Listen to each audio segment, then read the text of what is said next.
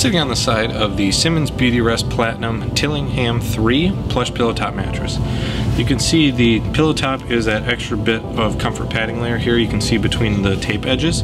So that's just what the pillow top is if you were curious. You can see that the pillow top is kind of compressing under my weight, but underneath that the foam encased edge is staying strong, so it provides a good seating edge if you want to put your socks and shoes on the side of your bed, or you want to use the side of the bed for any kind of seating edge.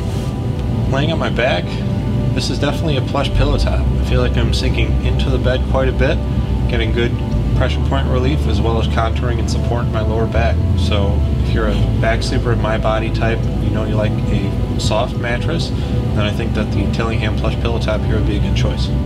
Laying on my side, I would say that this would also be a good choice for a side sleeper of my body type.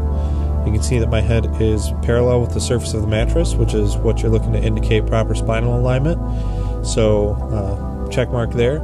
And past that, I don't feel like there's any gaps anywhere where it's not contouring well to my body, and I don't have pressure points anywhere else on my side either. So all in all, 2 thumbs up for the Tillingham plush pillow top for a side sleeper of my body type. So I would say that if you are a stomach sleeper of my body type, that you would likely want to go with something that is a little bit firmer, just so that you don't bow too much in your midsection and then wake up in the morning with an achy back.